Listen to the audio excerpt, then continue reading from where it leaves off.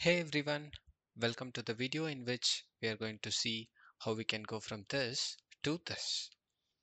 If you are watching this video for the first time, subscribe to Power BI Studio and stay updated with the design tricks.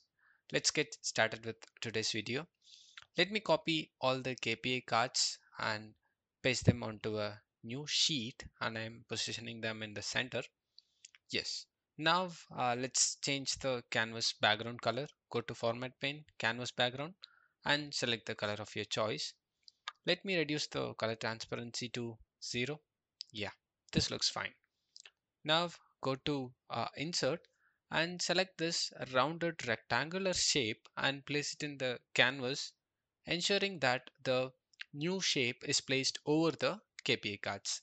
We should also ensure that we are giving a minimal border distance between the KPI card and the rectangular shape. So once we have placed the shape properly, we can send it backwards. Go to Format pane and send backward, send to back. This ensures that the shape is placed behind the KPI cards. Now let's select all the KPI cards, click on General, and then go to FX to turn off the background and visual border of the cards. Yes, we can now select the shape and go to Style and change the color to white and turn off the border for the rectangular shape. Now select all the visuals including the new shape and then group it by clicking Ctrl plus G.